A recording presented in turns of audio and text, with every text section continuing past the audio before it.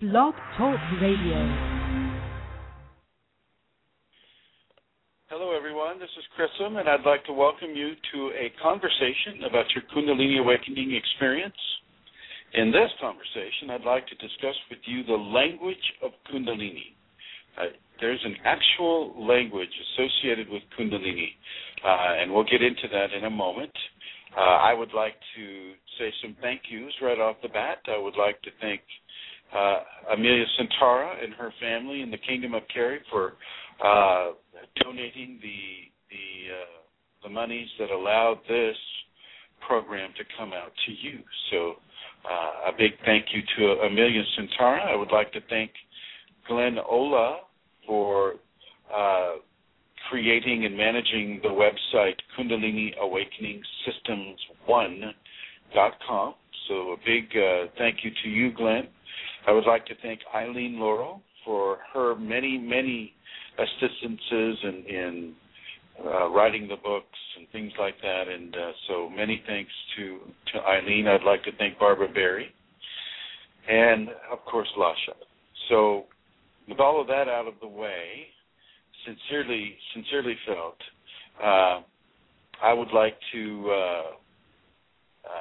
proceed with the show a little bit differently than we normally do, although I do need to give out some sites for this information to come out. As you heard before, the website is Kundalini Awakening Systems, the numeral 1.com.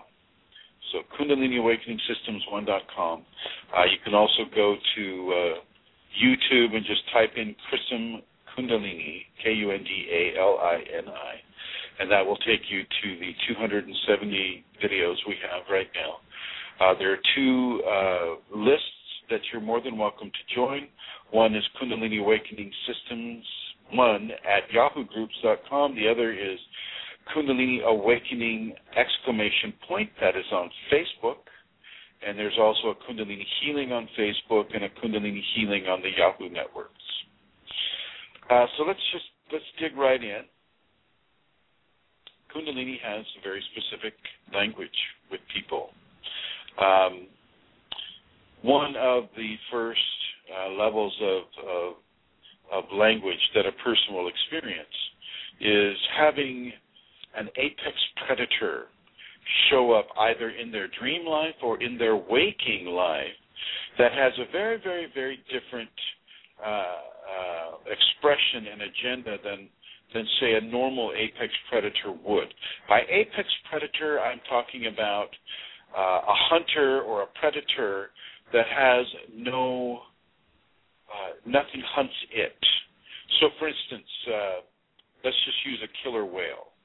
Nothing hunts a killer whale in the ocean that we know of. I'm sure that there are creatures in the ocean that we have yet to discover.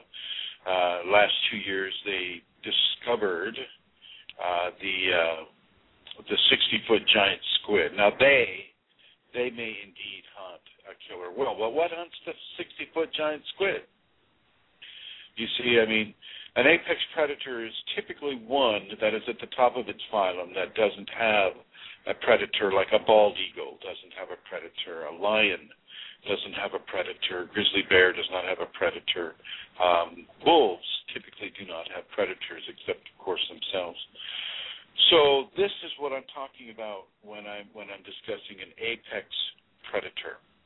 And the Kundalini, because nothing of a terrestrial origin even comes close to the Kundalini, it is an apex energetic expression. And so to communicate with us in the way that would allow us to understand from a very primal position, it comes to us in apex predators such as serpents or spiders or wasps or bees or bears or lions or mountain lions, jaguars, tigers. It'll come to us sometimes killer whales or a giant shark or some sort of a predator that is at the top of the list for that particular phylum. So this is one one aspect of the Kundalini. Many people will have the serpent experience. So you start to dream of serpents. Well, this is the Kundalini language communicating to you through that dream symbolism that the Kundalini is coming to you. You may find yourself getting chased by a giant snake or a black snake or something like that. And I just want you to reassess any previous interpretation that you may have found on the web, or somebody told you about this or that, and allow your Kundalini to reinterpret this dream imagery. The dreams that come to a person within the Kundalini language are not to be interpreted as anything other than a Kundalini interpretation. So typically what that means is that you won't be able to find a book online or a book in a bookstore that gives you correct Kundalini interpretation of the dream state. Another way that it will come to you and communicate to you is through a color. Red, deep, deep, beautiful red, and a deep, deep, beautiful blue are two of the colors that will often come. Sometimes a dark electric blue will come as an orb or as a floating star, a brilliant light, and that may hover around you in your waking state. Okay, in your waking state, you will see these things, and I want you to realize that it is a form of communication. The other things that will often occur is that as you see the snakes filling up your bedroom or chasing you, wanting to bite you, I'm going to suggest that you reach your hand out and let that snake bite you. It's not there to hurt you. It's there for two things. It's there to help you conquer your fear of a snake, if that's what you're having. And two, it's also there to initiate the Kundalini agenda upon you. If you're dreaming of snakes and the snake wants to bite you, well, that is the divine invitation. And as we go back into our primal state, when we were hunting and gathering, and the snake, was a big deal because it would kill you. It would take you into the spirit realm. It would take you into the afterlife and into your divine expression. And by it chasing you, that is indeed what is occurring. It is giving you the opportunity to come in to the divine expression while you're still alive. You'll never hear me saying to you, let that black mamba deadly poisonous snake bite you in real life. You'll never hear me saying that. That experience is not so much for real life. That experience is for the dream life, or the vision life. Now, you may not, in a waking vision, you may not be able to discern whether it's a real snake or not, because it will often look exactly like a real snake. But the Kundalini in you will give you the feeling, give you a level of understanding, not a full level. Often it's just a partial level of understanding so that you can stretch the wings of your courage and allow something to happen that would not normally happen. You would not normally let a snake bite you, and so within that context, the Kundalini biting you, your ego will have some resistance to that, and it's absolutely natural. Nothing to slap a control over. What you really need to do is you just really need to understand, have the information that when a big black snake or green snake or whatever snake is chasing you in the dream life and it wants to bite you, well, there you let it bite you. In real life, you do not let it bite you. Okay, so there's a big difference right there. That communication of the snakes filling up your room is basically the introduction of Kundalini itself into your life experience, your life expression, which is part of the dream expression as well. So I would like you to take that in as an understanding. It is real. The deep red will often be associated with the sacred feminine or the Shakti aspect of the Kundalini. The deep blue will often be represented by the sacred male or the Shiva aspect. You can also relate them in a Christian context to the sacred feminine being Mary, the sacred male being Christ, the sacred father being God, the Kundalini being the Holy Spirit, infusing both of them. Not everybody agrees with that. Let me just give you that right off the bat. Not everybody agrees with that assessment, but it is closest to the truth in my experience with it. So you may see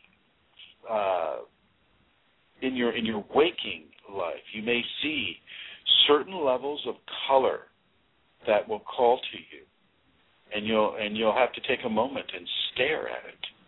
And it's not so much that the color itself is communicating, but the Kundalini is communicating with you through its language of color symbology. It's communicating to you that way at that time. And so when you stare at that color, you are being communicated with by the Kundalini Shakti, the sacred feminine. And the same thing with the deep dark blue, what they call a cobalt blue. If you see any of those dark blue glassware bottles or glasses that have that dark blue in them, that's the one I'm talking about, cobalt blue. This will be a message from the sacred male aspect of the Kundalini. And these colors can go either in the waking state or in the dream state, whereas the snake biting you will typically be in the dream state. Okay. Now, along the lines of that, I've had snakes come up to me since the Kundalini and, curl up on my foot or things of that nature. But they're not biting. Typically they just want to be next to you. So you want to make that distinction. But if it's a viper and it's coming at you in the real life, I would actually, unless your Kundalini freezes you to the spot, then I would say, let the viper have its way. If it wants to curl up on you, well, know and trust in your Kundalini. Your Kundalini will not. It's not there to harm you. Okay. If it does come by you or something, it's there testing your courage. Do not try to touch it. Do not try to touch a venomous snake or serpent in your daily waking life. In your dream life, it's a different story. But in your waking life, do not do it. And if you're having a waking vision, I still don't want you to do it. Okay? If you feel that you're in your waking life and you're just having a vision, well, then don't reach out and touch it either, unless you're absolutely certain that snake is a vision quality rather than a physical quality. The Kundalini will introduce certain levels. Now, I have to tell you, this is a huge subject to talk about. So I may or may not, I'm going to touch on things here.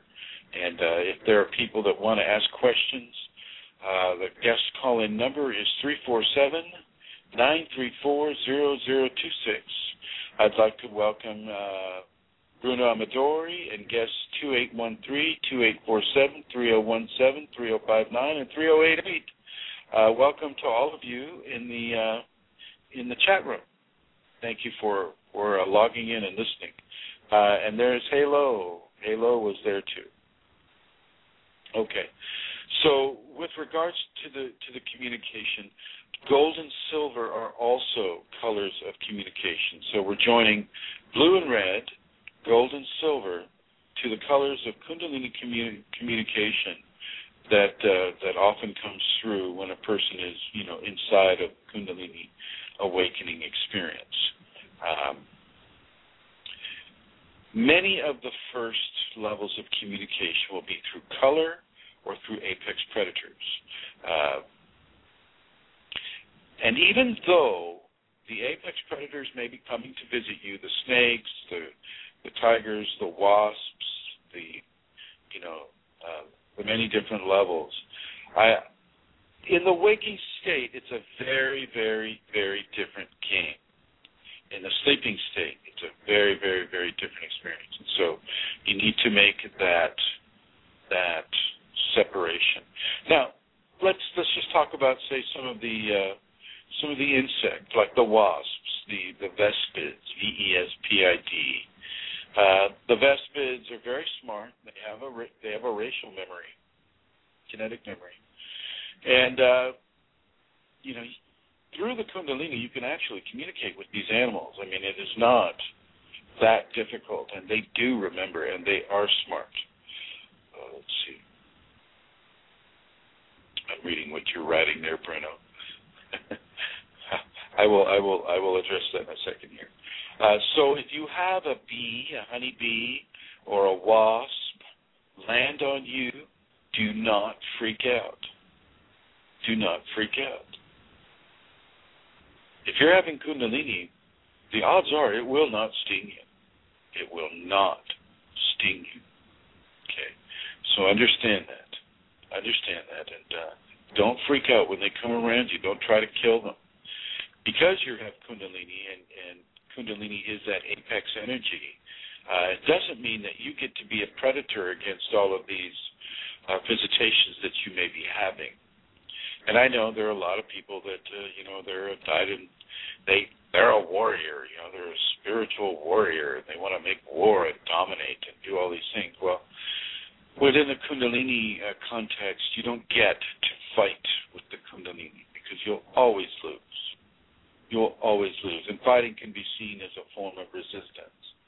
So, as we've spoken of in some of the earlier programs, surrender your resistance. Surrender your resistance. Practice ahimsa. Do harm to nothing, to no one and no thing. And allow yourself to be absorbed by the energy within you, by the Kundalini within you. And, of course, make sure, that it is the Kundalini. Make sure that your symptoms, you're following the symptoms, and, you have at least three or more of the symptoms before you classify yourself as within a Kundalini awakening experience. Let's see, Bruno, you're saying the last days I was wearing myself that Kundalini is communicating with me in all ways possible every time. Maybe this depends on my capacity of reception and my attention to the now and the energetic aspect of my daily life. Well, yeah, Bruno, somebody like you who's inside of the Kundalini, it's going to communicate with you every day, all the time, 24/7. There's never a time when it doesn't communicate with you. The times that you're not picking up the communication is basically, as you suggest, it's you getting up to speed with the Kundalini. So as you surrender more and more and more to the Kundalini comes in and it's changing you and it's altering your the attention aspects that you have. Your ability to discern communication from the Kundalini will increase. It will definitely increase. And so, my friend Bruno, I really want you to just surrender and abandon yourself as completely as you can to the Kundalini, and let the Kundalini do whatever changes with you that it wants to do. So far, Bruno, I think you've been doing very well with your surrender and with your the gratitude that you show the Kundalini and the way that you're placing it in your life. You're doing very well for somebody who is having it, at such a young age. So nicely going, nicely done, and continue to go that way. So let's get back to the conversation here about the communication. Now, you may see in your dream or your waking vision or waking life experience, you'll be thinking about the Kundalini because, as I just mentioned to Bruno, it's communicating with you all the time. It's just that your level of attention is not always aware or mature enough to be able to discern what is being communicated. So this is one reason why it's such a big subject. Some of the other early methods of communication that will occur are the temperature changes. You'll feel the heat. I have people now that are just burning up with the heat. Oh my gosh, it can be so hot.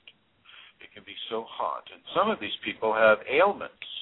And so this heat is communicating the presence of the Kundalini, and the presence of the Kundalini itself is also communicating that the malady or the ailment that the person may be having is being worked on.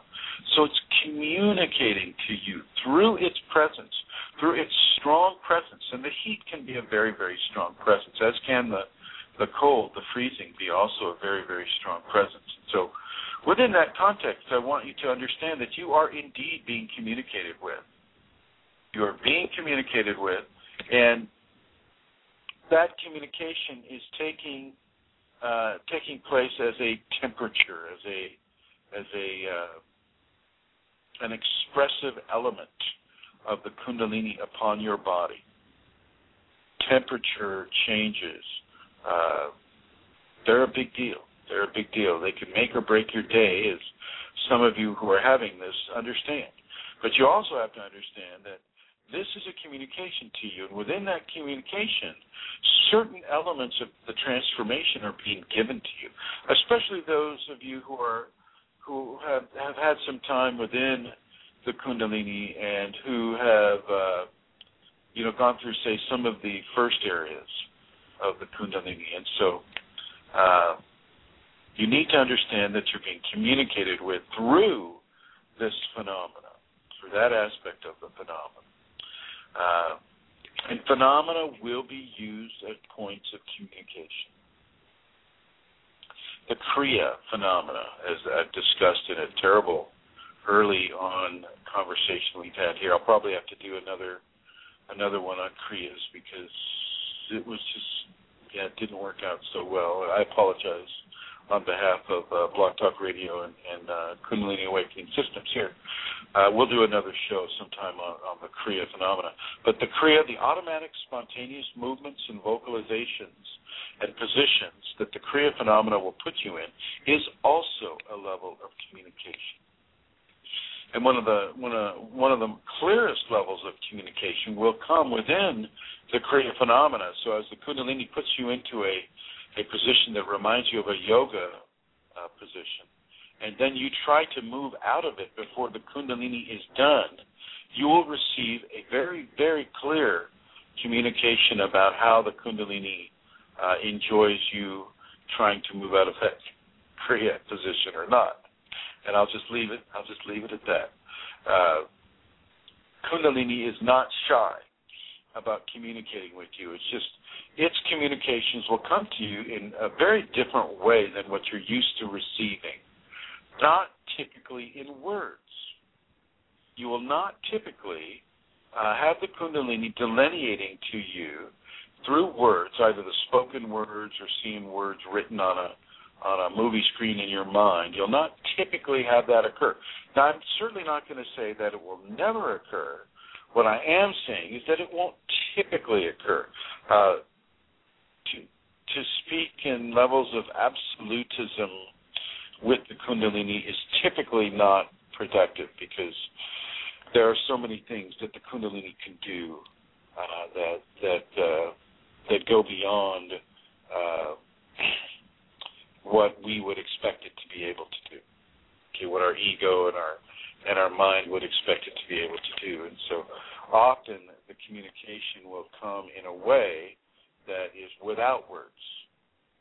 Most often it is a vision or a visual.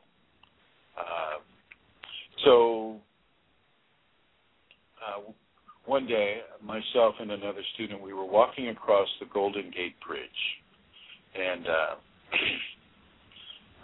the student asked me, a young man, he said, well, how come why is the Shakti the sacred feminine, and why doesn't she just show up to me when I ask her to show up? And I said, well, have you asked her to show up while we're here on the bridge? And he said, no. And I said, well, go ahead and ask her to show up. And as soon as he did, out jumped a young lady of about 14 or 15, and she started doing a Shakti dance right in front of us. Both of us were amazed. She didn't know us. We didn't know her. She hadn't heard us. It was almost like she was just dancing for the video camera that her friends were showing her. But she was wearing clothing of a very sacred feminine type of expression. She was just dancing around the way that you could see that the Shakti Kundalini, who often comes in the image of a young woman of about 14 or 15 years old, wearing purple clothing, which this woman was wearing, and dancing around. This is called the head dancer. This is what you feel on top of your head often. It's like a little tiny dancer on top of your head. Another form of communication by the Kundalini. So it can happen in your absolute waking life, and it can happen immediately. It's not to say that every time you ask for the Kundalini to show itself that it will. It may be showing itself, but you may not be at the place where you can understand that it is showing itself. And so, you have to allow the transformation to continue to change your senses, to change your ability to discern. Many of these communications come in the form of a repetition of numbers like 333 or 111 or 1111 or, things of that level. Or you'll find certain coincidences occurring in your life that go beyond chance. And that's another way that the Kundalini will be communicating with you. You may hear the millions of insects or the sounds of frogs or crickets inside your home. That's another method of communication that the Kundalini gives to you in order to let you as a consciousness know that you indeed are having Kundalini experiences. It's a way of encouraging your discernment. It's a way of teaching you the new language that the Kundalini has to offer, that the Kundalini will communicate with you in. And so some of these other images that you may experience, aside from the dancing Shakti child, will be, a black dog with red eyes wanting to bite you. Well, black is the color of the soil. It's the color of the soil that we plant our seeds in. Red is the color of the first chakra. That has to do with survival, that has to do with germination. Red is also the color of the sacred feminine. And so you have basically two symbols in one of the sacred feminine wanting to initiate you into the Kundalini, a black dog with red eyes. Okay? For most people, this would elicit a level of fear.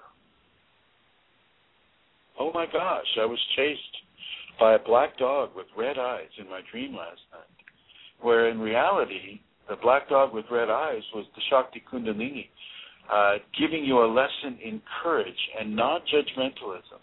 Just because you've been programmed and conditioned by the society you live in to believe that a black dog with red eyes is a bad or evil thing, it isn't. It isn't. Just like the black dark of the soil is not evil, neither is the beauty of the sun as it shines upon the soil evil. You're going to want to reach past that which has programmed you in your society, and this especially pertains to the serpents. The serpents are not of Satan or of the devil. This is just absolutely not true at all. That was given by early Christianity as a way to scare people into compliance. Okay. What the serpent actually means is the human spine reaching for the tree of knowledge, which is what the Kundalini is, that tree. As you have Kundalini, you're climbing the tree of knowledge, the tree of life, and you're learning certain things, and your body's being changed. It's a Kundalini awakening is what the tree of life is. And eating the apple of the tree of life is you look at the apple, you look at the first chakra, once again, you have a Kundalini communication. Okay. It's a red apple that Eve is eating. Eve, sacred feminine, is eating the apple, meaning that the divine knowledge is coming forward into Eve, and she is giving you this divine knowledge through her Kundalini awakening experience, which is teaching you to eat of that red apple, or eat of that first chakra, eat of the fruit of the divinity which rests at the base of your spine. Okay, so enough of the religious comparisons. Although, if you are practicing a certain religion, the Kundalini can come into your life as a religious figure and begin to teach you from the position of that religious figure. So what you're perhaps discovering is that the language of Kundalini isn't one certain way. The language of Kundalini has many, many different levels within itself as in language. You have symbolism, you have color, you have apex predators, you have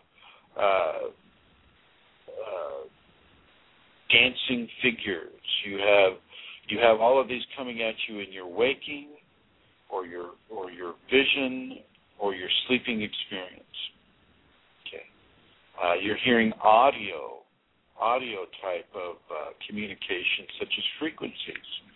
You'll hear frequencies in your ear, frequencies that can dominate your hearing. All of a sudden it feels like somebody's cupped their hand over your ear and you're hearing a communication. Well, inside of a Kundalini awakening, that is a Kundalini communication. You may not understand it because it's only coming to you as lines of frequency or sounds of frequency. But it doesn't matter. A certain part of you is understanding that. And as you continue to grow within your Kundalini awakening experience, your discernment will sharpen and sharpen and sharpen, and you'll begin to understand what is being given to you. Okay. So Kundalini has many, many different levels of communications. You have the animals, which takes us into the shamanic realm. You have the religious teachings, which, where the Kundalini adapts itself to your religious teachings and teaches you through those religious words, such as the Bible or the Bhagavad Gita or any of the holy books. You also have color, which is also primal. Red for the sacred feminine, blue for the sacred male. And so, you have a lot of different types of communication coming at you, but because you have Kundalini, it's all going to be about the Kundalini in you. Kundalini takes priority over almost everything else in your life. Now, it doesn't take priority over your kids. It doesn't want you to abandon your kids. It doesn't want you to abandon your family or your job or anything like that. But it does take a precedence in your life. It understands that you have a family, you have children, you have a spouse, you have a job. It understands that. It's not a stupid energy. It's not like electricity. Not that electricity is stupid, but we in the Western world we don't allocate intelligence to electricity itself, although we should. And therefore, when it comes to seeing intelligence in energies or energetic intelligence, we have a hard time with that. We want our intelligent beings to have 2 eyes, a nose, 2 legs, 2 arms, It needs to be like a human or like an animal or something like that, so that it can come to us easier. Well, I'm suggesting that Kundalini doesn't really care about coming to us in easy to discern patterns of intelligence. It is smart. It is intelligent, and it knows you better than you know yourself. And so you can talk with it. You can communicate with it just the way I'm communicating with you right now. Okay.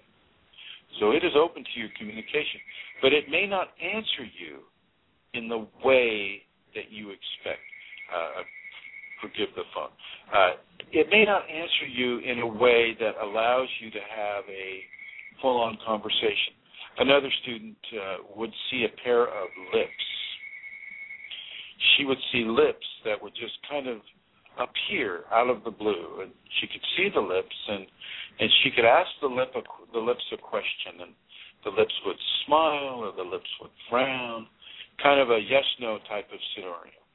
And a pair of beautiful, bright red lips. Okay. Now, just because something comes to you in a color doesn't mean that you want to absolutely ascertain that it is of a Kundalini origin. Entities understand about the whole color thing, and they will try to mimic a Kundalini communication with you. Just make sure that you pay attention to what is being asked of you, okay, or suggested to you. Once again, if you have any questions, the call-in number is 347-934-0026. And hello to you, Rosemary. I see that you're listening. Within the communicative matrix of the Kundalini, certain lessons are going to be given. Hello, Fashti. Good to see you.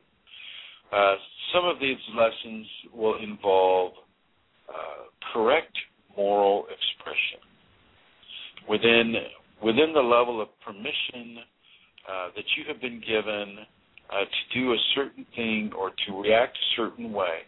Always look to the highest moral expression that you can with regards to your Kundalini interactions.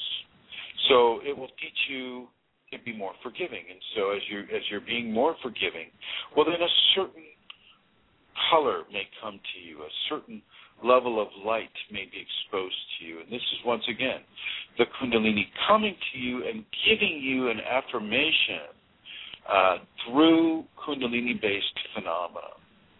So through the many options and choices of phenomena that a person has to experience the Kundalini with, the communication will come in patterns, sometimes a whole suite of phenomena all at the same time, but given within a certain time context, given when you think a certain thought or when you make a certain action. And these things can begin to develop a level of bliss in the person. You'll feel the bliss growing in your chest, and you'll have to just stop and cry for a little while, or just stop and heave and let it pass. And that is also a communication to you that you did the right thing. You did the right thing when the Kundalini calls me to do a healing or to be in a certain place at a certain time. Typically, for me, it hits me in the heart, and my heart feels like it's being pulled, and I basically follow what that instruction is for me. And after a while, you learn how to discern these things. But I really want you to focus on reaching outside of the box of your programming, okay? Kundalini will communicate with you through animals, through plants, through words, through colors, through symbols, okay? It goes basically from the natural environment to the supernatural environment with its spectrum of communication options. Supernatural includes divinity. Okay. You may see that angel. You may see that Christ. You may see that Krishna. Okay, or you may see any one of a whole, millions and millions of high spiritual symbols or people may come to you and give you a teaching. Okay. These things will come to you often as a waking vision or as a dream vision. In the waking life, you'll hear the chirps, you'll hear the frequencies, you'll see the colors, and you'll see the different ways that the Kundalini interacts with you in a waking life existence. And that includes the temperature fluctuations. So as the temperatures are fluctuating, you're being really, really hot, or you're getting really, really, really cold, or you're getting both at the same time, which is really difficult to describe. This is communication. This is communication without the spoken or the written word. Okay. Communication without the spoken or the written word. It's also communication through levels of pointing you in the right direction of an activity. So if you're really, really depressed, you're really having a hard time, with the Kundalini and with this and that, and all of a sudden, out of the blue, you get the idea that, oh my gosh, I need to volunteer my time for the benefit of others. Well, that's the communication from the Kundalini telling you what you need to do to get out of that depression. Another communication would be you're sleeping on the bed, and all of a sudden you kind of hear the door open, but you don't wake up completely, and you feel the bed go down as a large animal snuggles up next to you in your bed, and you intuitively know that it's a giant tiger, and you feel the pressure of its body against you. You hear the purr that it has. You feel the flicking of its tail as it flicks its tail over your legs. You're having a Kundalini waking vision, sort of within the dream state. Okay, that's the Kundalini communicating her presence to you. And a tiger is often used with the Kundalini as a symbol of its presence. It's used almost as much as the serpent. So just know that and begin to accept these new levels of communication. You may see the eye of Horus or a disembodied eye looking at you. Don't freak out. Don't freak out. It's all right. It's just another way of the Kundalini forcing you to stretch beyond what you understand the true nature of reality to be. When you're at a stoplight in your car and your engine's running and you're waiting for the light to change, and all of a sudden a disembodied blue eye begins to look at you from right in front of you. Well, that can be a bit disturbing. Definitely a bit disturbing, but as you know that you have Kundalini and that you know that you're going to have supernatural phenomena, you can accept the communication for what it is. And in this case, this would be the Kundalini beginning to merge itself and the divine reality with itself in the physical reality. And you are itself within the physical reality. You're that part of the blend. And so you will receive, often you'll receive communications that way. Another way that you're communicating is Kundalini will step completely outside of its normal, quote-unquote, classical expressive experience with a person. And it will do something that is strange beyond compare, like it'll give you electrical kriyas. Electrical kriyas are really, really strong electricity-type energetic infusions that happen to a person, often at the base of their spine, going up to the mid-spine. They're so powerful, they're enough to throw you across the room. For a long time, you may question, well, why the heck am I getting that? I mean, how come Joe Jones over there, who's also having Kundalini, how come he's not having these things? Well, those kriyas are a very special gift that most people don't understand. And for those that are having them and been having them for up to 2, maybe 3 years, it's not so much a kriya, even though it forces you into a kriya. it's an energetic explosion for the Kundalini footprint that is being created through you. Okay, these electrical kriyas are like infusions of high levels of energy within the energetic footprint that is being created through your presence on this world as an awakening to Kundalini individual. And so for those of you that are having electrical kriyas, keep your thoughts as pure as you can. Give yourself into a loving, introspective serenity as you can, as you're allowed to. Still go to work, drive your car, do all those things. But when you feel those electrical kriyas come on, adopt a certain position of mind towards love, towards unity, towards happiness, joy, and bliss. And let those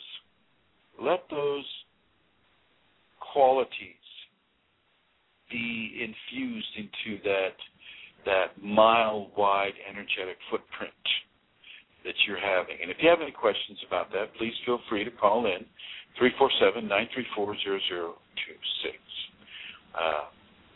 Let's see, a short while before she goes out. Okay, all right. So as we continue with this, the Kundalini will communicate with you through the animal kingdom, as I've discussed earlier. Birds may land on you. Butterflies may land on you. Wasps or bees may land on you, but they won't hurt you. It's a way of signaling to the Kundalini awakening person that they now have a different relationship with the natural environment. And the natural environment is having a different relationship with them. No longer are you seen as a predator or something to be avoided. On the contrary, you are something that attracts them to you. And this itself has a whole level of teaching that kind of place you in the middle, on the bridge, what some people call the Rainbow Bridge or the Antakarana. As you have the Kundalini and you're being changed by it, the natural environment knows this and is seeing this and is giving you validation by changing its method of communication with you, by changing its level of shyness with you, by changing its level of interaction with you.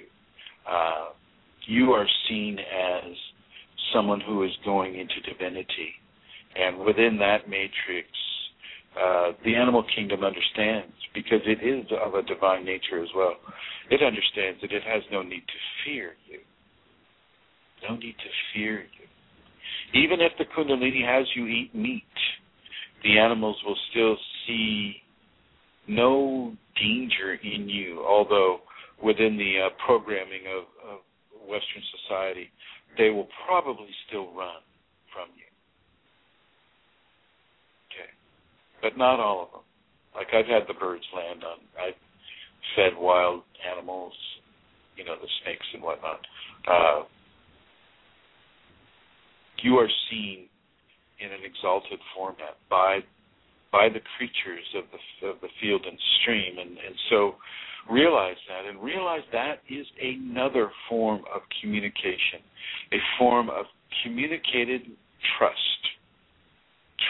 in the divinity that is changing you, trust in the fruition and the nurturing of the divine transformation within you. The animals trust it probably more than you trust it yourself. And then that goes with the little babies and the people that we would consider to be autistic. They can see the crown that is developing over the top of your head. They can see that, just like the animals can see that. And so once again, now this is a vision that is being given to others from the Kundalini that is awakening within you. And so once again, this is a level of communication, a level of language that is being passed and developed within you for others. Let's see, looks like we have some celestial rubies. Hello there. Hello, good to see you.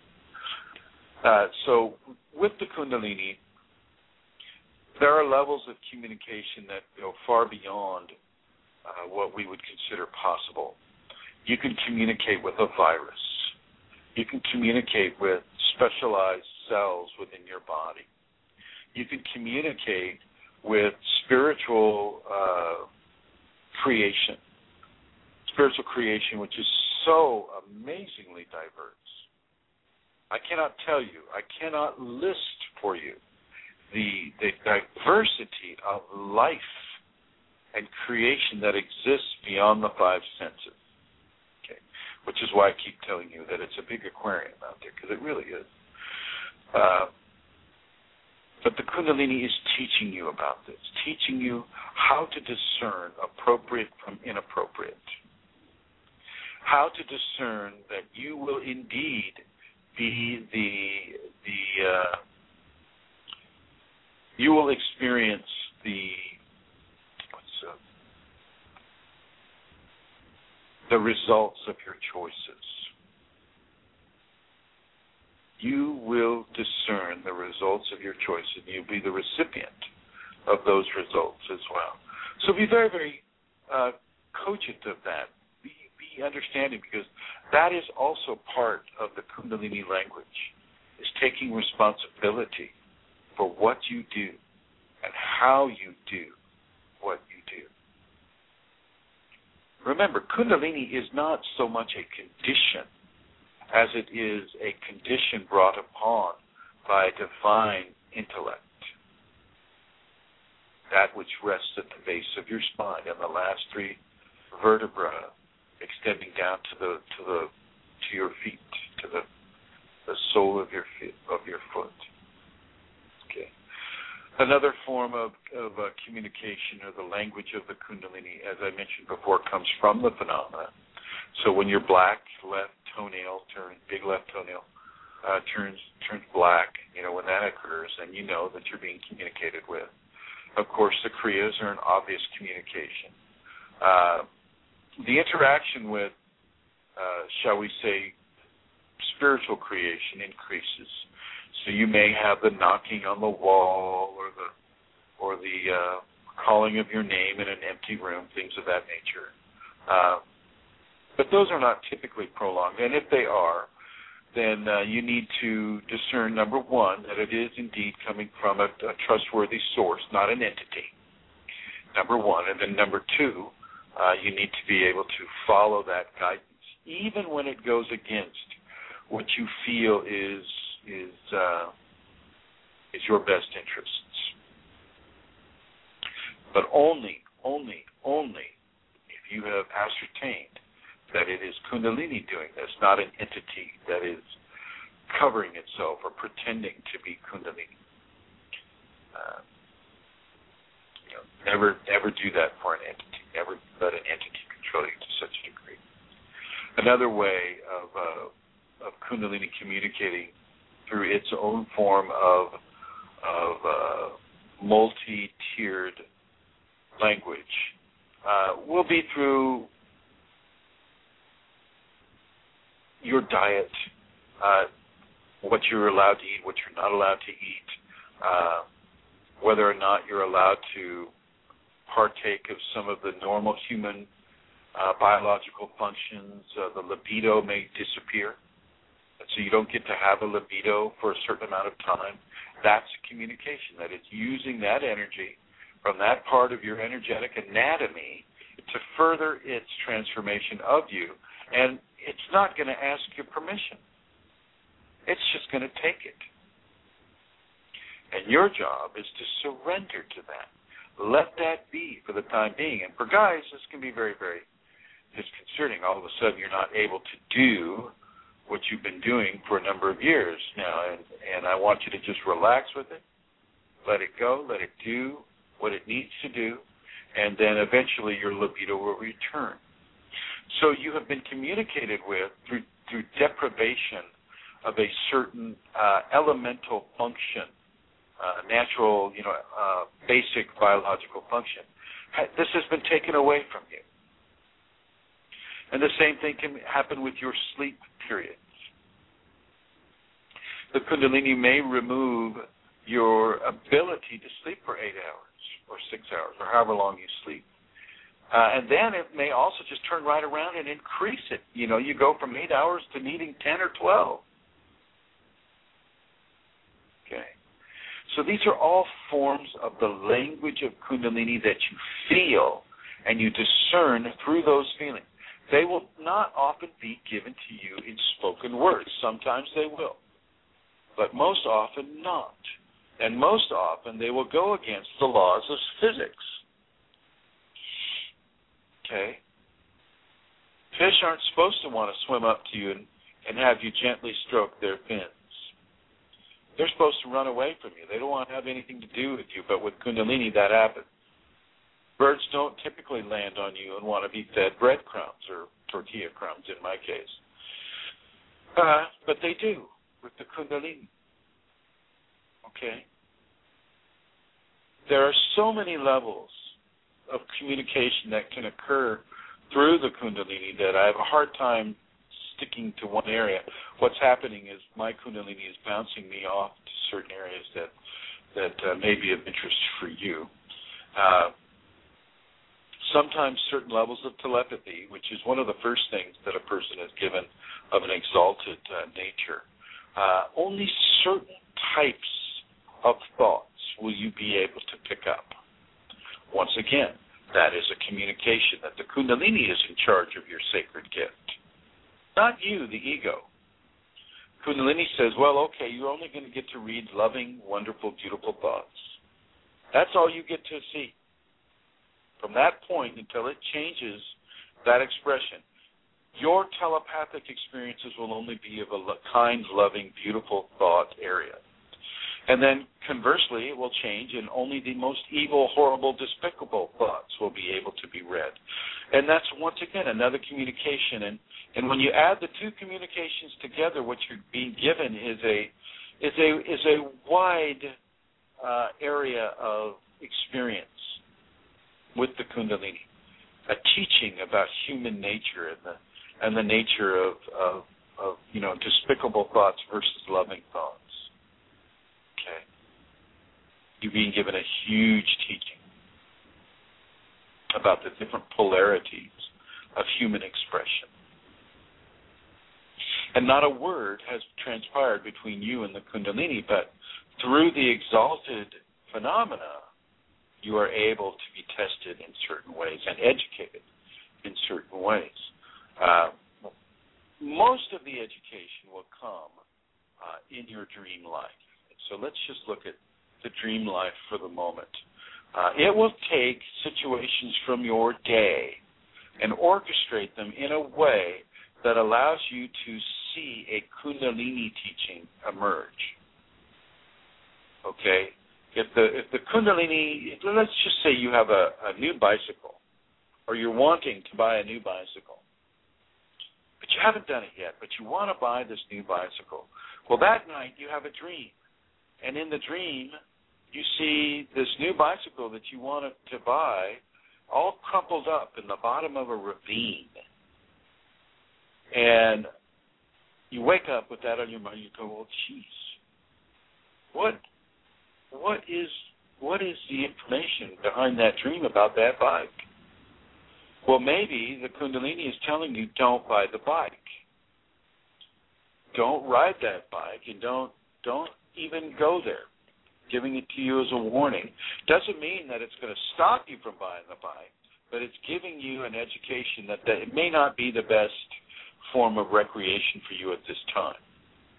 Maybe it's that particular bike that has a malfunction or isn't made in a certain way, or maybe, if you had followed that timeline, you would have picked up the bike and had a perfect opportunity to have an accident with a car or something like that. And so the Kundalini is telling its child, well, that's not the best choice to make at this time, but if you want to make it, go ahead. Okay, that's the kind of communication. Sometimes it won't let you have a choice. Sometimes it takes your choice away. And this is okay as well. As a matter of fact, it's even clearer when the Kundalini takes the choice away from you, so that you know that that, wow, okay, under no uncertain terms, I'm not to do this or partake of that. Okay. So, those levels of communication will be happening quite a bit. Also during the dream state, you may have members of your family or your teacher. If you have a Kundalini teacher, often the teacher will come to you vis-a-vis the Kundalini into your dream and start giving you instructions in the dream state. This is common. This happens with me a lot as a teacher. I get put into a lot of dream areas.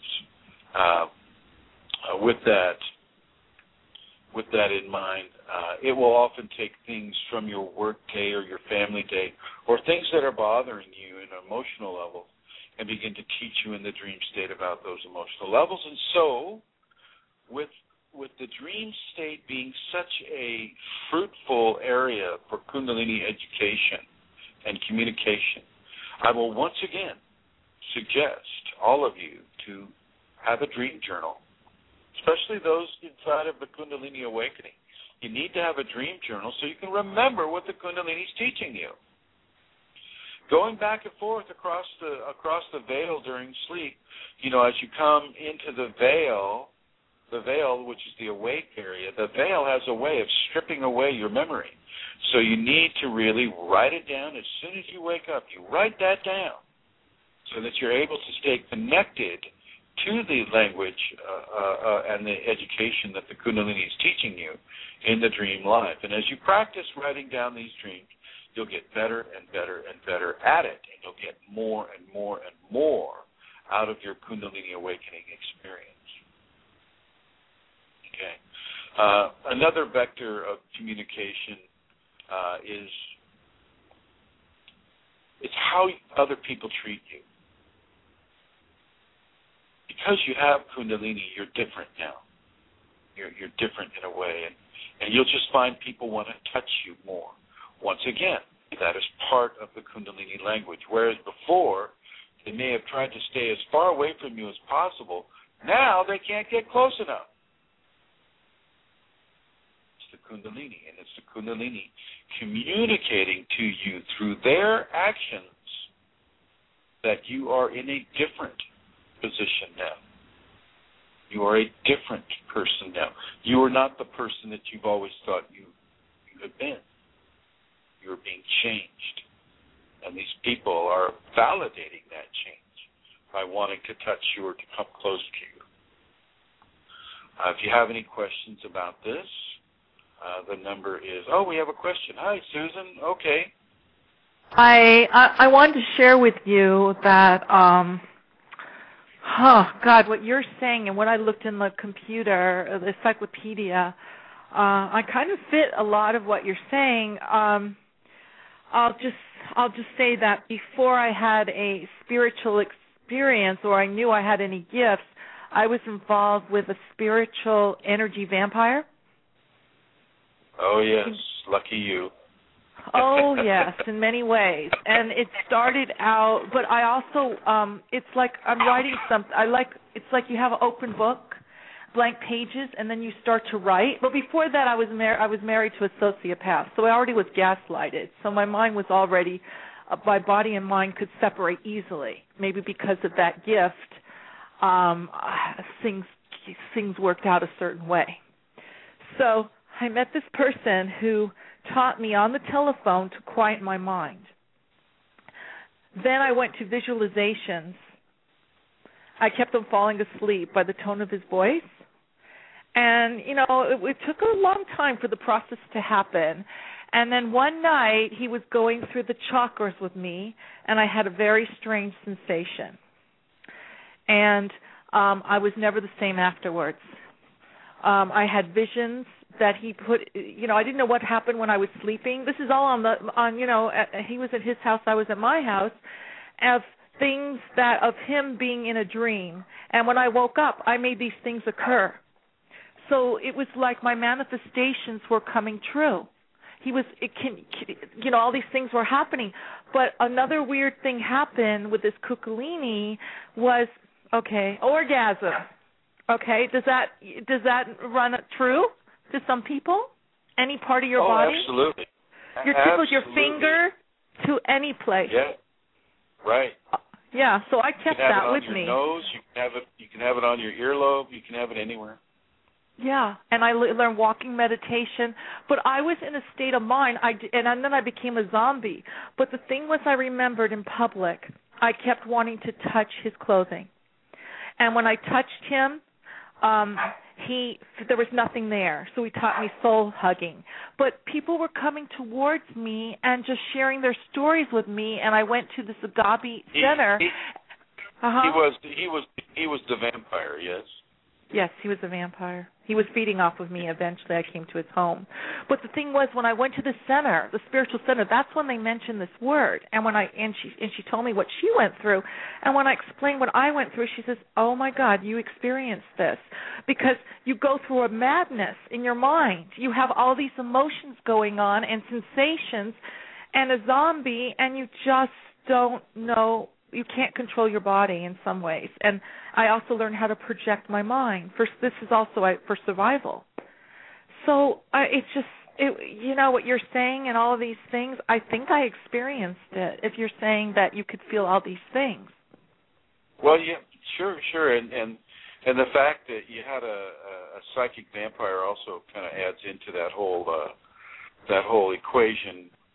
In order for him to draw energy from you, well, he had to have a way of awakening certain levels of energy within you. And he grew me, what they said. Well, actually,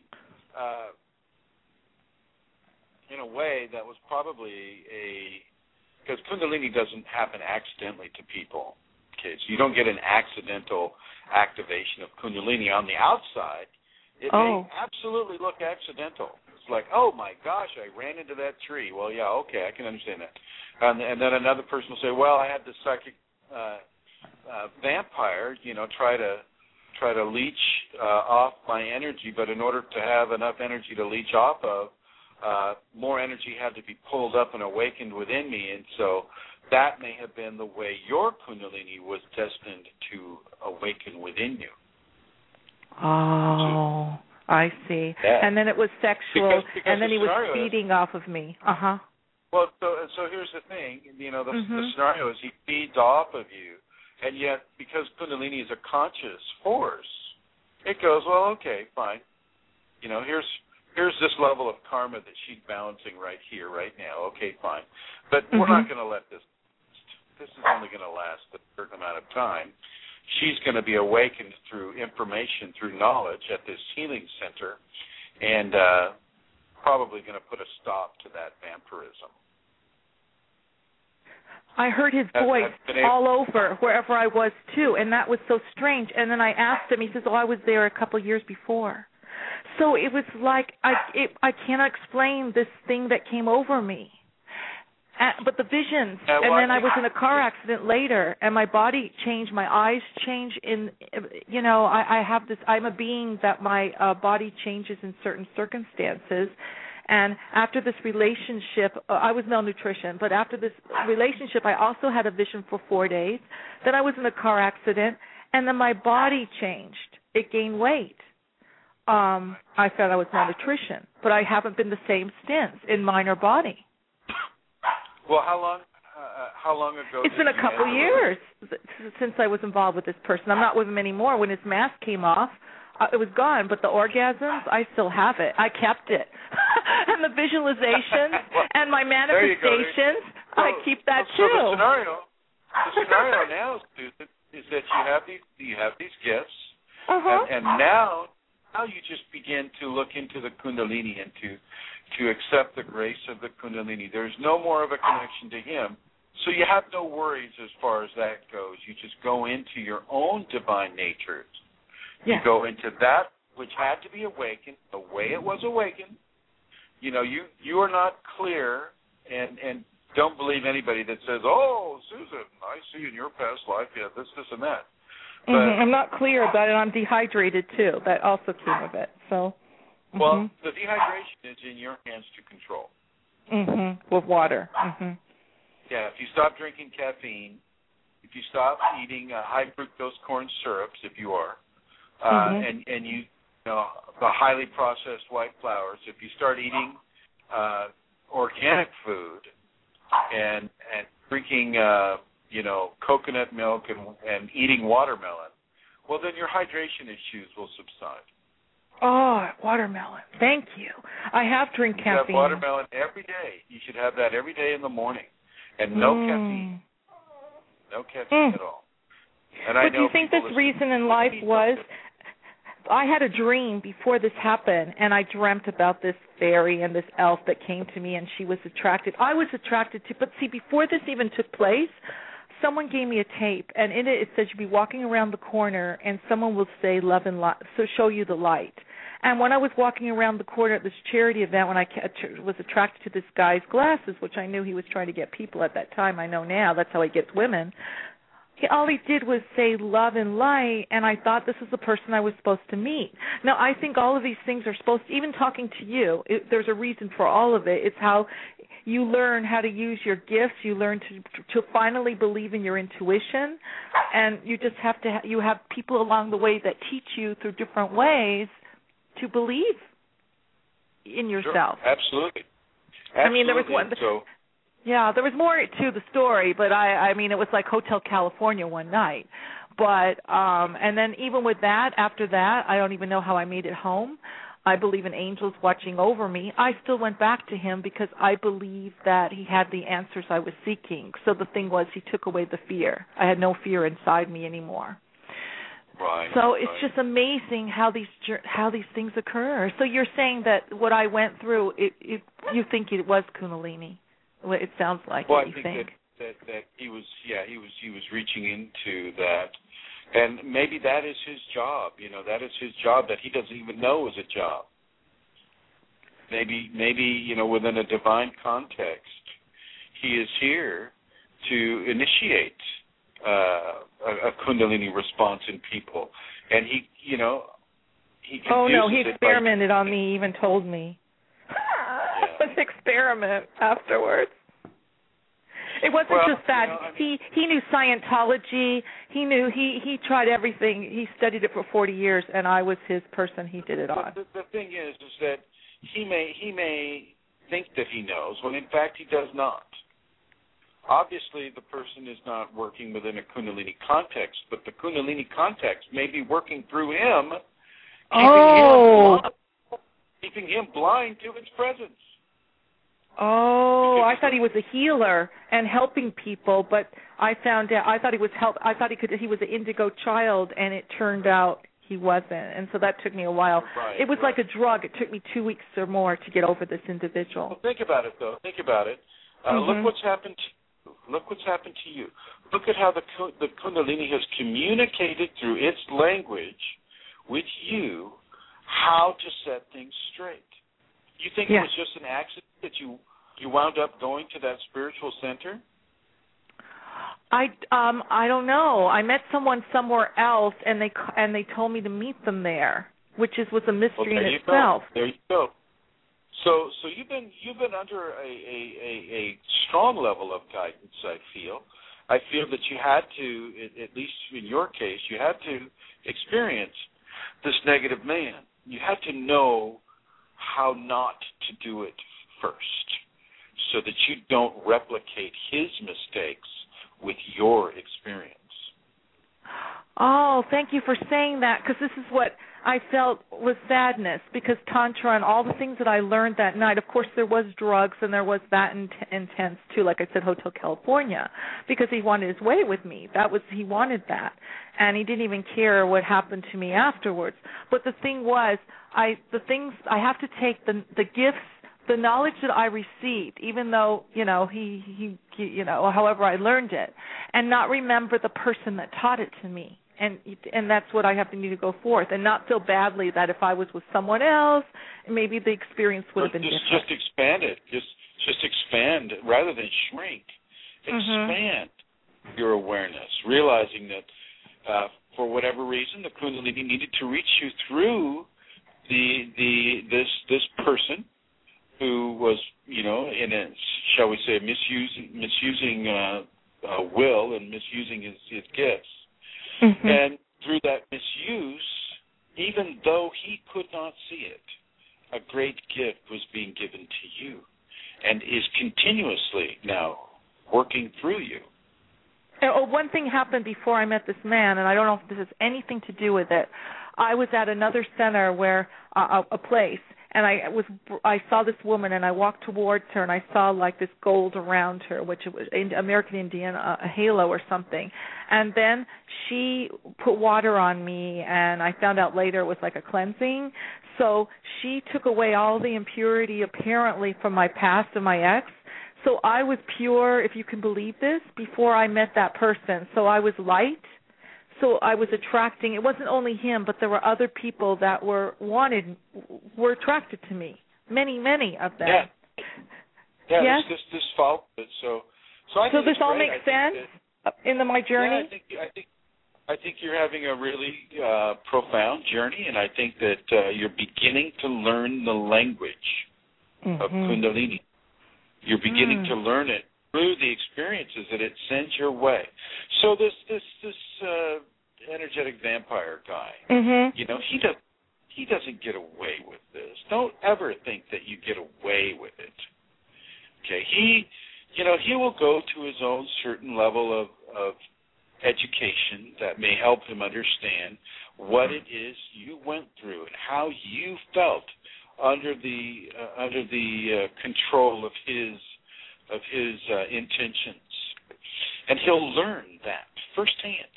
In a way, he will become you that you were as he was interacting with you, and so he. Oh my God! It happened. He said that. He says, "What are you doing to me?" He was changing. I was becoming more stronger towards the end when I saw his mask come off. When he had that tone of voice like my ex-husband, and he said to me, "I wish I never met you." And I couldn't understand it because I said I became just what you wanted me to be. And it's like we reversed. So, I mean, just what you said. People don't get away with. You don't get away with anything on this world. You don't. The only thing you really get away with are acts of love and beauty and acts of grace and goodness. You can get away with those, but to do something bad to another person, you never get away with that. Because you built a karma with it, and the karma is going to have to be paid no matter what. Yes. Okay.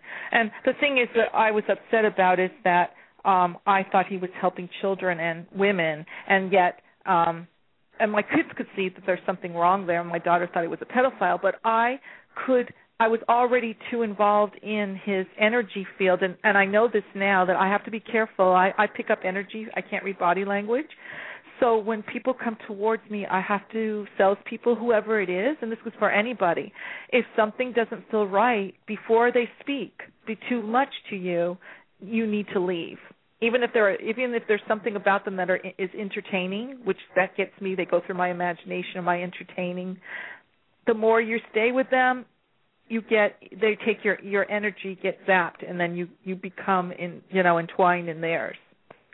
Well, not so much Kundalini, though. With Kundalini, there's a higher agenda at work.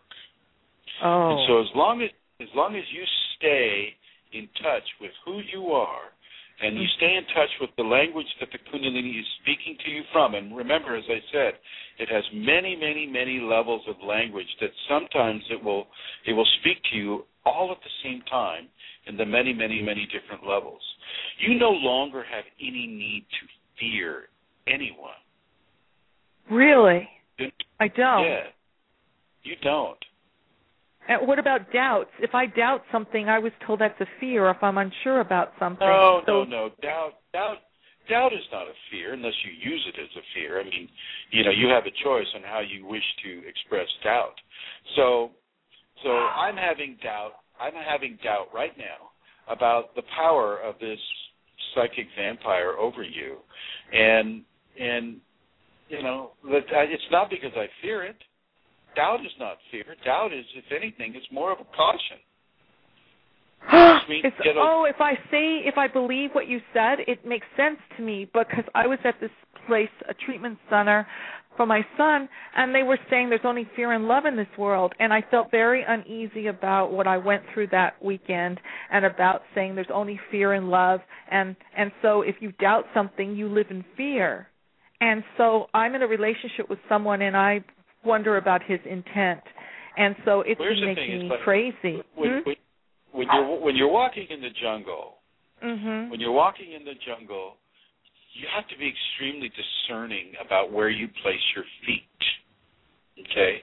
If you're looking at a patch of ground ahead of you, you're sending your intuition into that patch of ground, and you're discerning, if it's a safe place to walk, or if there's a snake there that you can't see. And it doesn't mean that you're afraid of it. It just means that you're looking at the best way for you to traverse that area in the jungle. I haven't reached that point yet. My head's in the clouds. I'll be walking along unless I can even, my head's one place and my body is another, and it's like not connected, if you understand that. And until I step in something, then I'll realize, oh, this is not an illusion. It is reality, form of reality. Yeah. I mean, it takes a while to get used to this, Susan. It's not something that it's just you're going to be instantly acclimated to. The other aspect is with Kundalini, when you're walking in the jungle, anywhere you walk is safe. Because the Kundalini won't lead you astray. It won't let you get yourself hurt unless you need to learn the lesson through being hurt.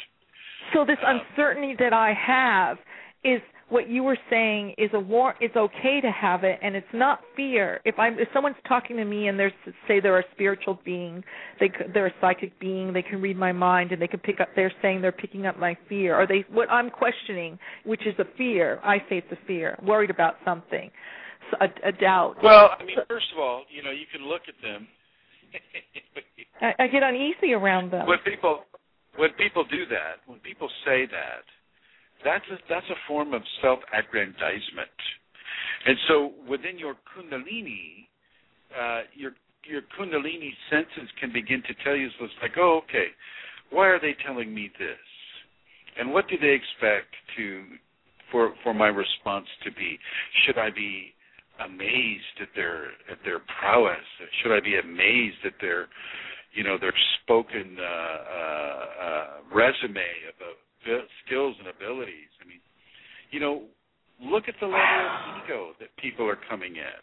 Oh my gosh, you are so right. Oh my God, you have intuition. You are amazing. That you're reading my mind, because this uneasiness means that they're not true. I'm seeing not the truth for me.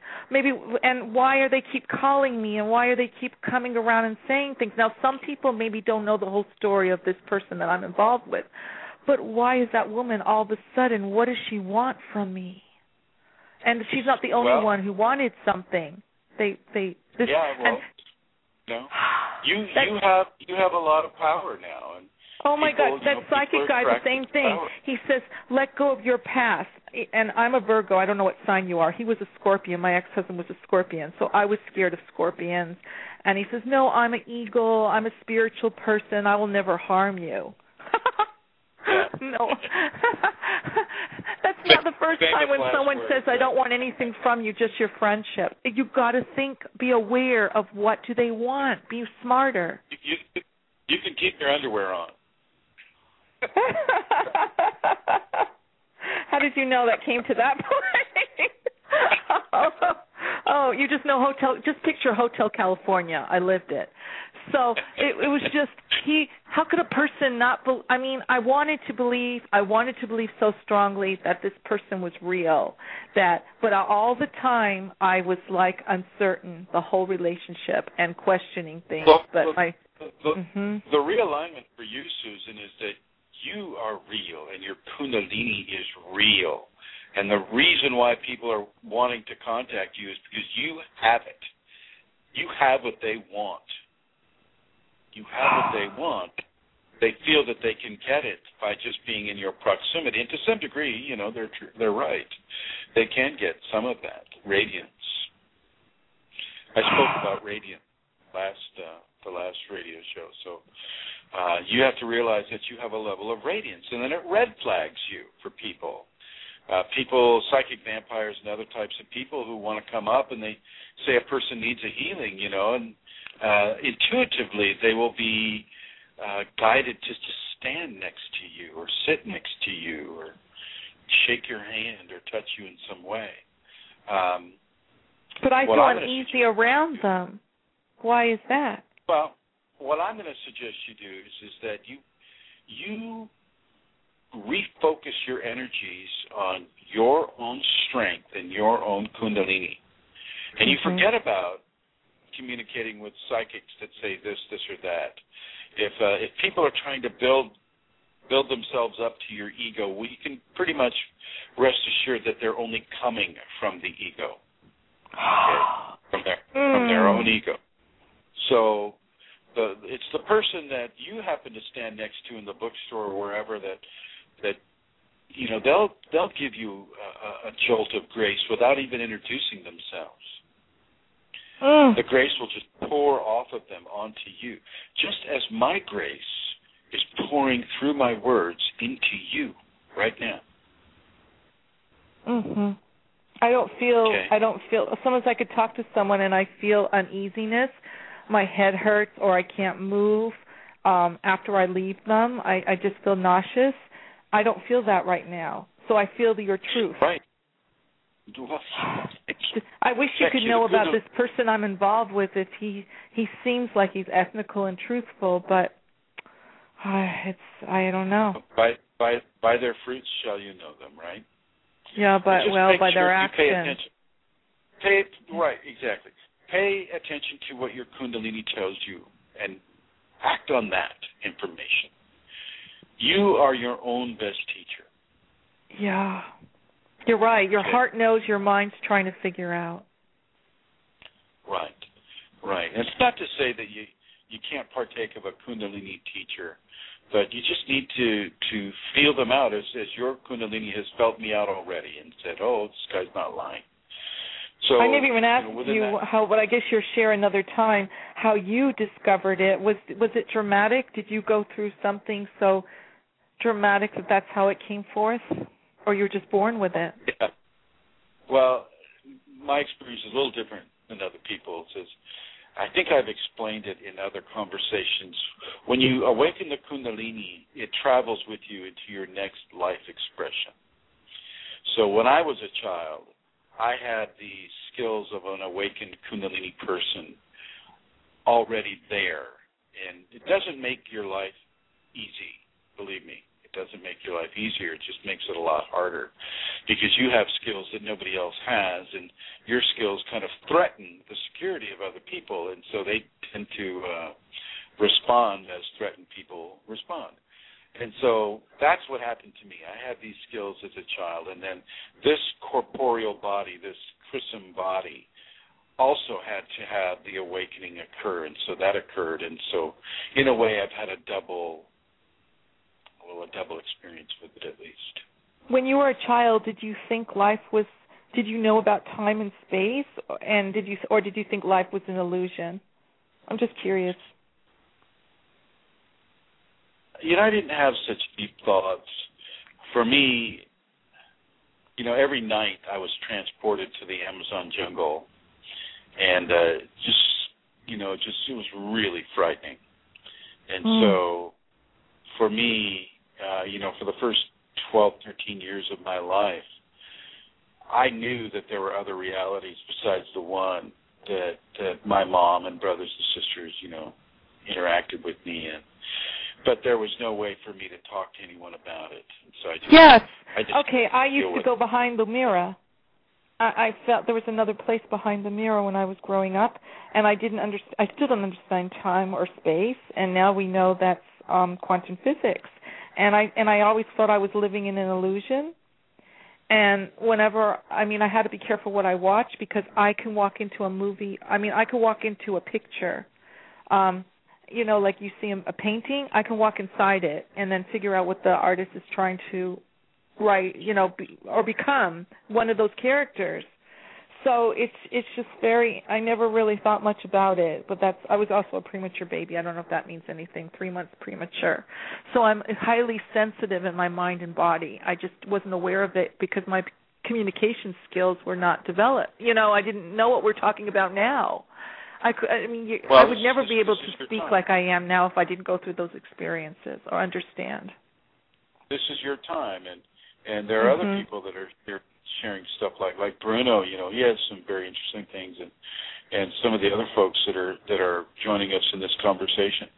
So, I would really encourage you to start looking at Kundalini as the source of the force within you. A comfort. I feel comfort now that I know that my questioning is not fear-based. And so, because I was believing what they told me, that I was a very fearful person, and because I question things now, my mind gets analytic, or I just let things happen. And I live in the moment. It's both. It goes back and forth all the time. There you go. I think that's fine. I don't see that as being fear-based. Now, unless you're asking questions that are of a fear level, will the dog bite me? Will I be hit by a car as I cross the street? If I give in to this psychic, is he going to eat my energy?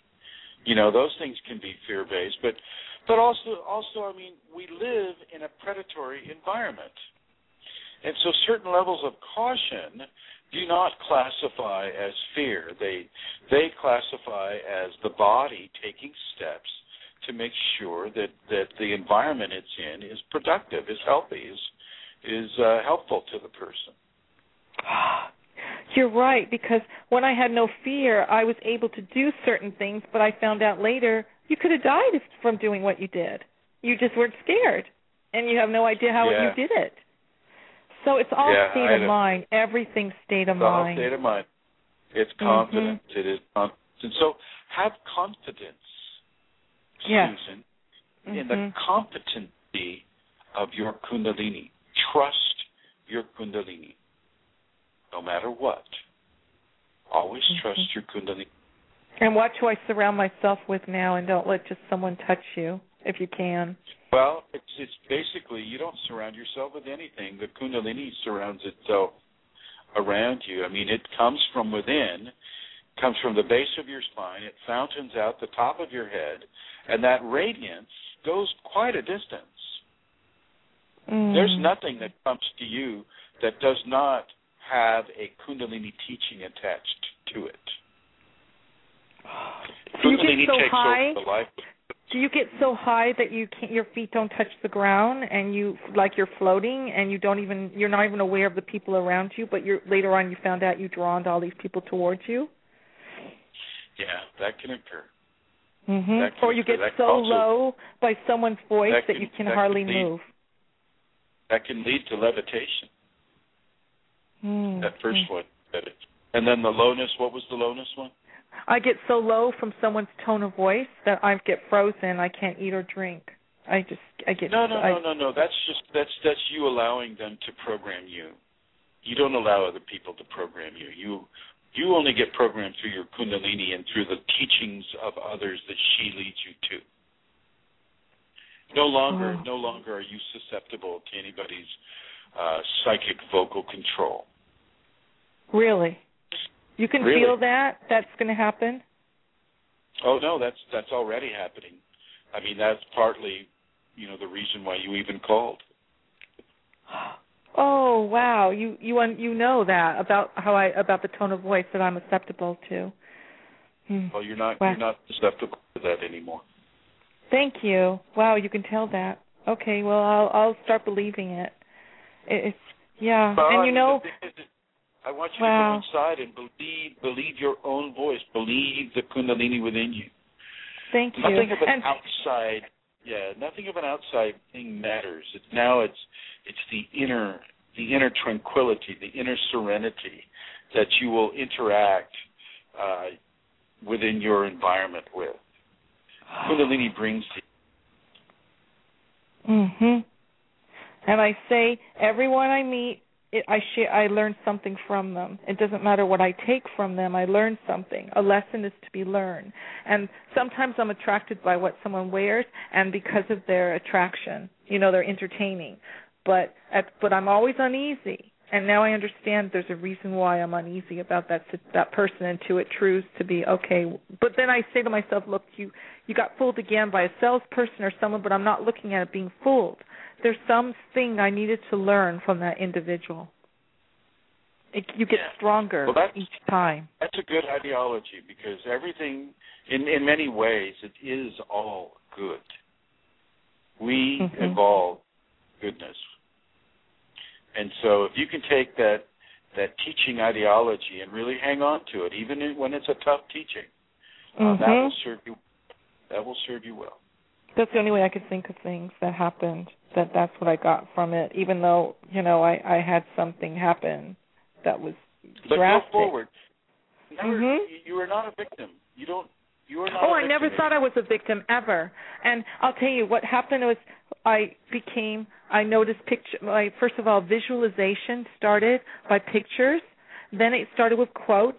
Now it's in the story form. So my emotions came out forth this way because I started talking in thirds. So I don't know if that's part of what I experienced, but that's the form of the way I started communicating with others. Well, you have a new platform, I think, to explore. And I'm going to suggest that you go to the Chrism.Kundalini on YouTube and watch some of those videos, okay? Okay. Thank you YouTube. so much for letting me speak so much. Oh, you're very welcome. You're very welcome. Maybe I helped someone else that wasn't able to speak as much. So there you go. That's exactly right. And thank you, Susan. Thank you for your call. Thank you. Okay. Bye-bye. Bye. So there you have it. I mean, Susan has, she has many of the symptoms, and sometimes the radiance that the symptoms can cause in a person will attract those people that are kind of a psychic vampire-ish type of scenario. There's Bruno. Yeah. You're absolutely welcome, Bruno, for that. And they will see it in you, and they will come to you, and they will say, look into my eyes. Yes, and follow my every whatever. And basically, they may not know that they are being used by the Kundalini. They may not know that they are being used by the Kundalini. And I am being given to turn the mic over to Santara. Hello, Chrism. Well, at this point, I'd like to say hello to the listeners and just say what I usually do at this time. I would just like to say that Chrism gives his love and service with no expectation of a financial return. And you all know that he does not work in paid employment. And in order to be able to support people and teach people about Kundalini in every time zone around the world, Chrism, to do this vital work, will accept donations from those who want to support him and who are in the happy financial position to be able to do so. But please know, this is very important, that there's no requirement to donate and there's no pressure at all for you to do so. But if you are able and if you want to make a donation, then here is the place you can go to do so.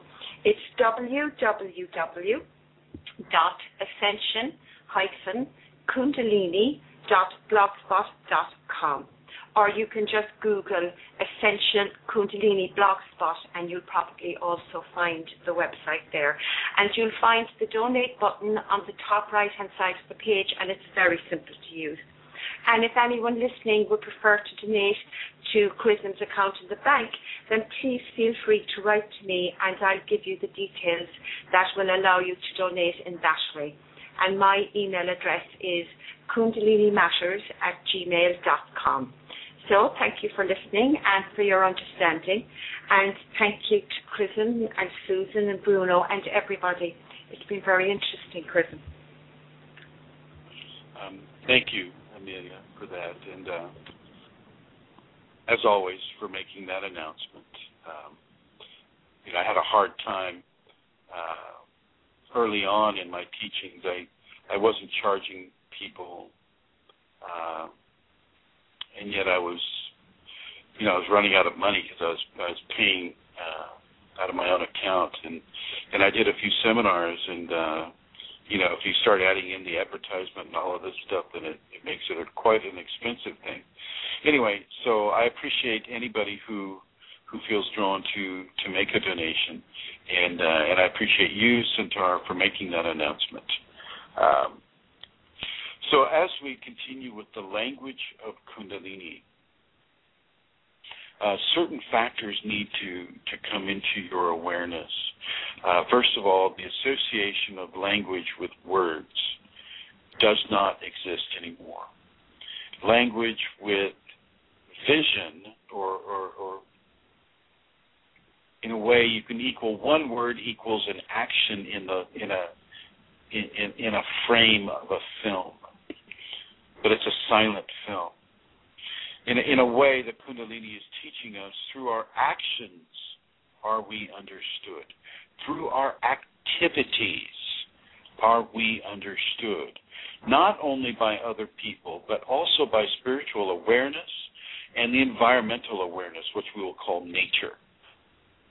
So as you do what you are thinking, therefore your imprint upon the physical nature and the non-physical nature is given. So with the Kundalini, it wants you to change the way you think, or control the way you think. Have a methodology towards thinking in a certain way that will allow you to have an imprint upon the spiritual creation outside of you and the environmental nature outside of you in a positive way. Once again, we are not avoiding negativity, but we are springing forward from that density into a much less dense field of creation and interaction. Okay, we are rooted in the soil. When through the grounding videos and all the things about grounding that I teach, you are grounded in the earth. Your physical body is grounded in the earth. But the flower that you are, that 1,000-petaled lotus that you can become, is very, very fine and far less dense than the soil that you've come from. And so we come from density. We come from negativity. And we are changed, we are transformed into positive expressions. That's how the spectrum is completed. That is how the equation, the human equation, is completed. It goes from extreme density into extreme lack of density. Enlightenment isn't just a quality of light. It can also be a quality of density. Okay. So know this, and understand this, and begin to understand how you, with Kundalini, begin to communicate in very specific ways with your environment. Now, you may be inside of some extremely challenging situations like Susan was, but pay attention to the language your Kundalini is speaking to you in. Pay attention to the visions that it shows you. Pay attention to the dreams that it's giving you. In every dream, whether you can discern it or not, is a Kundalini message waiting for you to discern. Okay? And there is no book that's being sold that will give you Kundalini interpretations of dream imagery. That is at the case thus far. So, if there are any other questions, I'm going to open it up to, the number is 347-934-0026. And I welcome anybody who has a question or would like to talk a little bit about their Kundalini awakening experience. I'd like to welcome Madhava Savdi and Nathaniel Knows Best and White Beard. Sorry about that.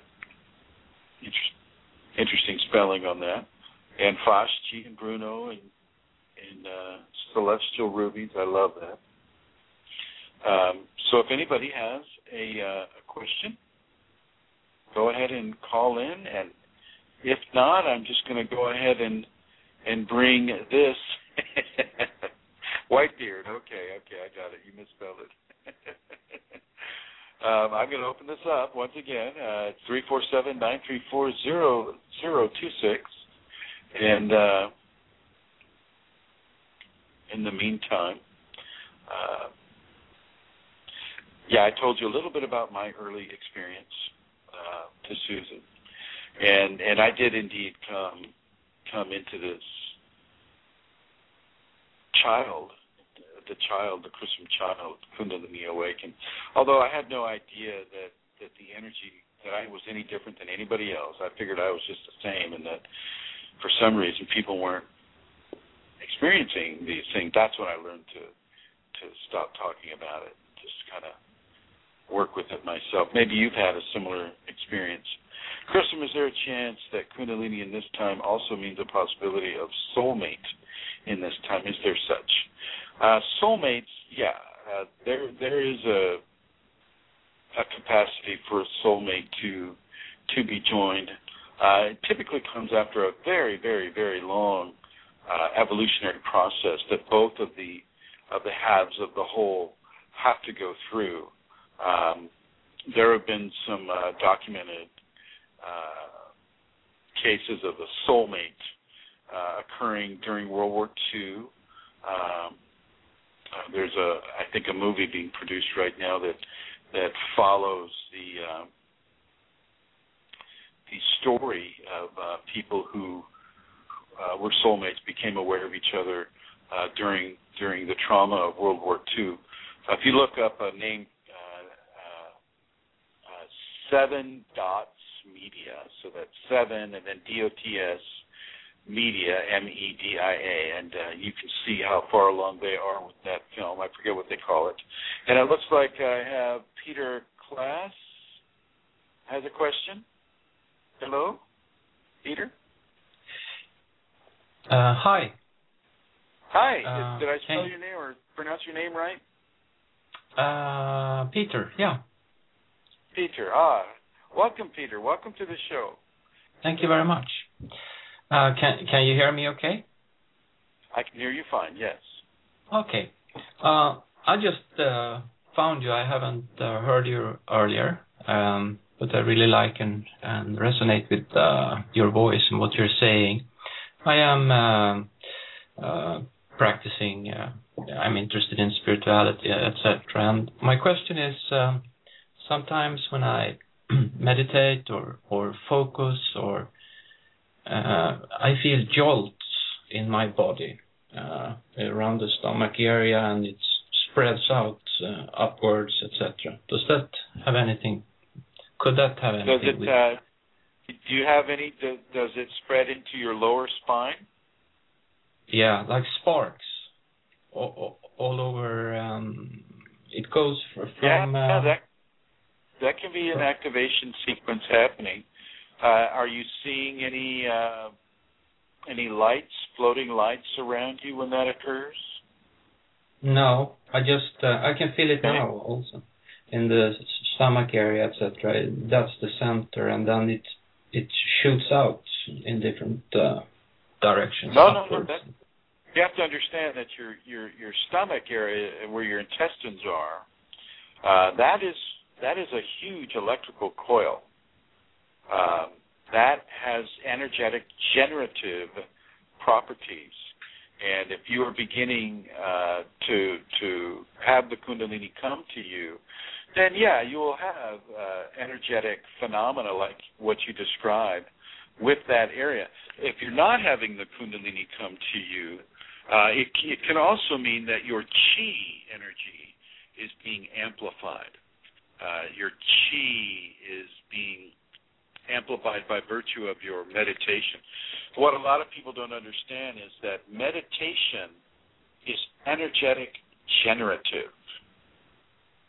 It doesn't mean that because you're sitting there and your fingers are in position and you're meditating, and it may be lowering your blood pressure and lowering the body electric, but it's heightening the chi.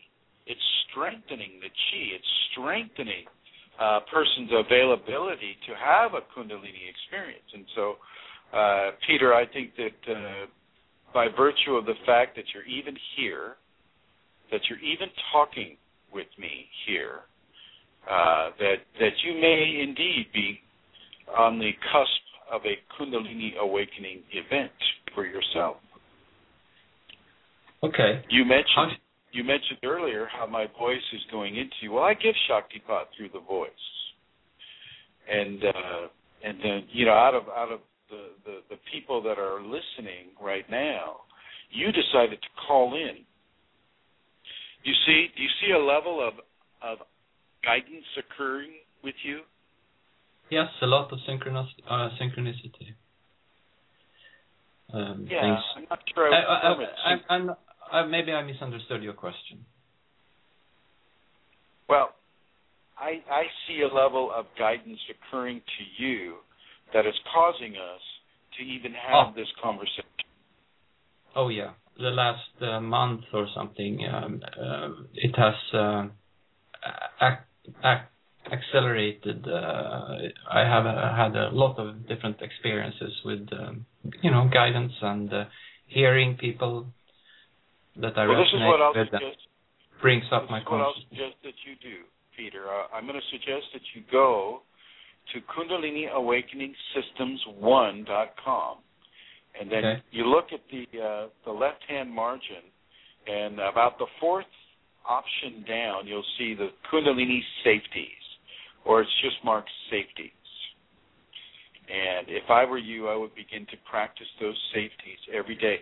And that goes for Susan as well. Susan, if you're still listening, go to the Kundalini Awakening Systems1.com and copy the safeties onto a hard copy and read them at least 3 times in 3 separate readings.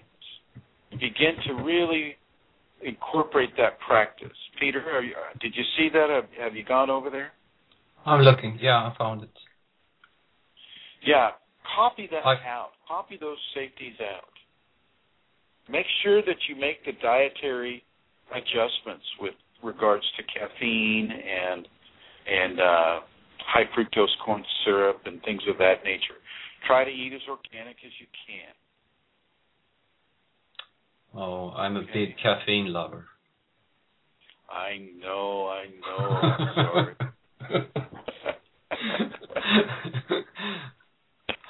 I drink so much coffee.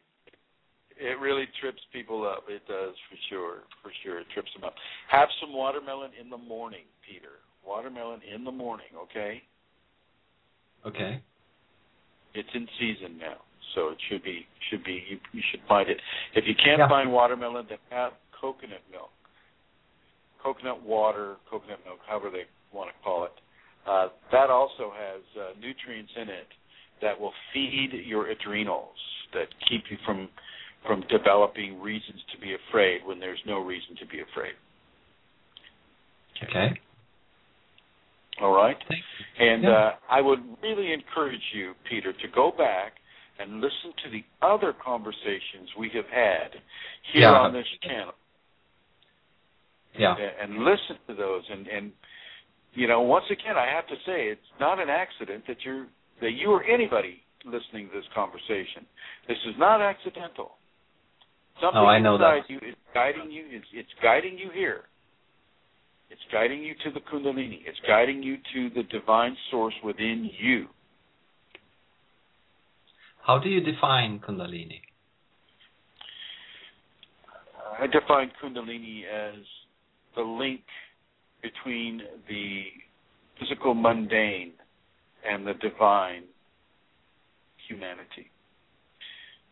It's the same thing that changes the caterpillar into the butterfly. Kundalini is that cocoon.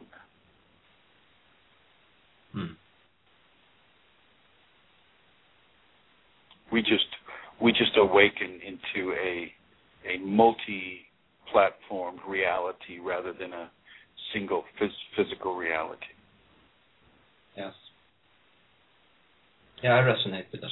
I have a lot of experience with Vedic philosophy, so Well, there you go. Welcome to the cocoon. Thank you. All right, my friend. I'm gonna have to disconnect. Thank you very much. Thank you for calling. Thank you very much. Okay, all right, and that opens up the phone. So if you want to call in, it's at 347-934-0026. 347-934-0026. And okay, so you're welcome, Whitebeard and Nathaniel and everybody else who's talking. I'm going to go ahead and wrap up this session of conversations about your Kundalini, and I want to thank you all for listening. I would like to thank the people listening in the archives. Thank you, archive people, and it's a nice opportunity to time travel to you in the future. Thank you for listening, everyone. Thank you, Amelia Santara, for making this all happen. Thank you, Susan and Peter, for calling in. And I look forward to having another conversation with you next week.